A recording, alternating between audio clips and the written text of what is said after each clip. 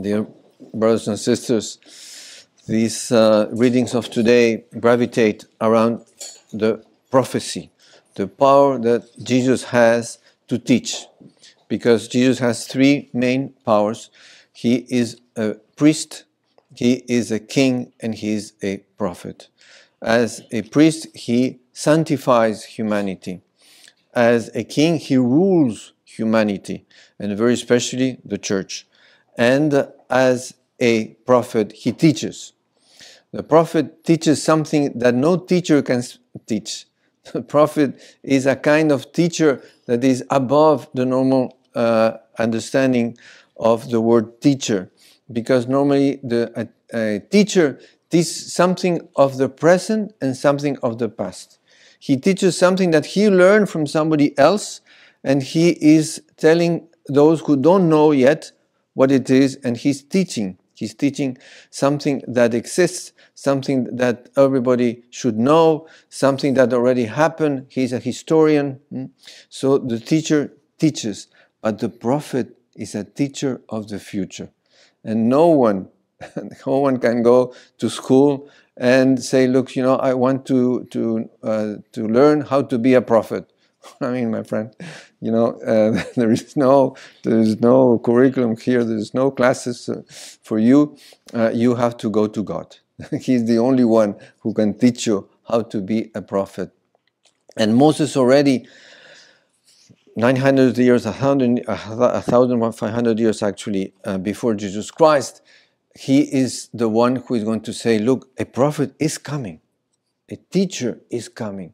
And you have to follow this prophet, which is not the false prophet as Jezebel had brought to Samaria, those 400 prophets of Baal, the prophets of the world, the prophets of the demon actually, the prophet of the world of that time. And they came to Samaria to teach the Jews the right things, between quotes. And Elijah, who was the real prophet, he said, no, all these are false prophets. I am the only one. He was alone. One against 400. He was not afraid because he had the truth on his side. And he said, I am the true prophet. And he proved it by his actions. We will always have false prophets because the devil is proud. And the devil sees that Jesus, the Son of God, Jesus is a prophet, and he wants also to be, like him. And this is what we are going to see in this episode that happened in the synagogue of Capernaum on the Saturday. Jesus was a rabbi, he was a teacher, so he goes to the synagogue. And it is totally according to the law of Moses that at the synagogue, anyone could stand up and explain what was read, explain the scriptures. And Jesus goes because he is the real teacher. He's the teacher and prophet. And so he goes and he preaches in the synagogue, but he is accompanied already by his disciples. The disciples were the church, which is the continuation of the synagogue, the real church that our Lord Jesus Christ was going to found, and he's going to teach to them and to the others. The devil is also there inside an unclean spirit, as a man had an unclean spirit, as St. Mark is telling us here in the Gospel. And the devil, hearing Jesus speaking, he's envious, and he comes out and says, "Oh, I know who you are." Meaning, I'm also a prophet. I can tell you what you're coming to do. You're coming to destroy us, and you are the Holy One of God. But actually, he was wrong, because it's not enough to say somehow the truth, but it is important to say the truth with the right intention. The truth guide us in a direction, and the devil didn't have the direction. He was telling a truth, but in the wrong direction. So he wants to call the attention about himself and detract the attention from Lord Jesus Christ. His intention is wrong, and actually he will say something which is not 100% true. because he's calling Jesus the Holy One of God. Now, Jesus was not the Holy One of God. He was God himself, which is much more to be the Holy One of God, as if Jesus was coming from God and he was a representative of God. No. The devil was wrong, and he was teaching something that it's not the full truth. And this is something that we will have the devil always through history trying to teach us something that is not the whole truth, that is a mixture of truth and wrong, right and wrong, and that the church has to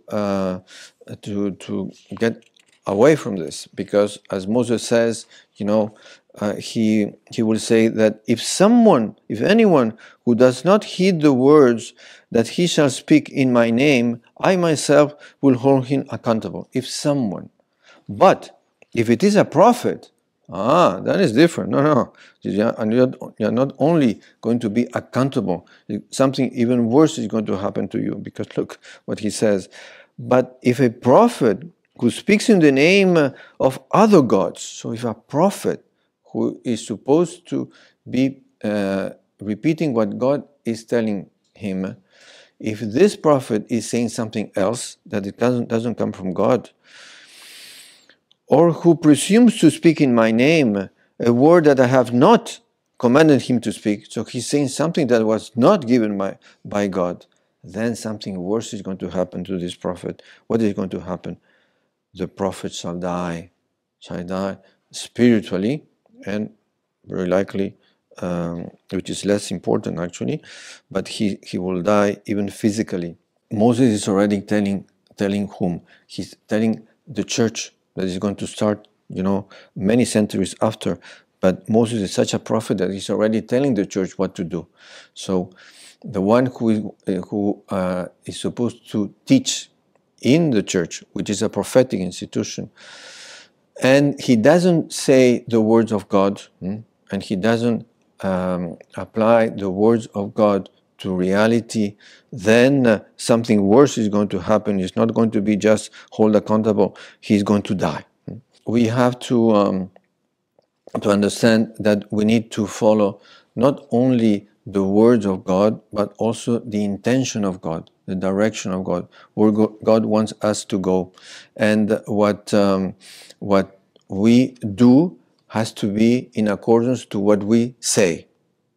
We cannot say something and do something the opposite, because then we are in a contradiction and we create confusion.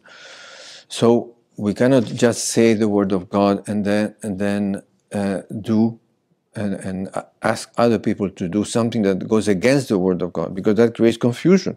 Confusion doesn't come from God, it comes from the devil. The devil is the father of confusion. We need to ask the Blessed Virgin Mary, who is the mother of the prophet par excellence of our Lord Jesus Christ, because Mary knew what was the word of God, and Mary knew what was the intention of God, what Jesus wants us to do and what Jesus wants us to preach. And she is the one who is going to guide each one of us by following Jesus in what he said and following Jesus in what he wants us to do.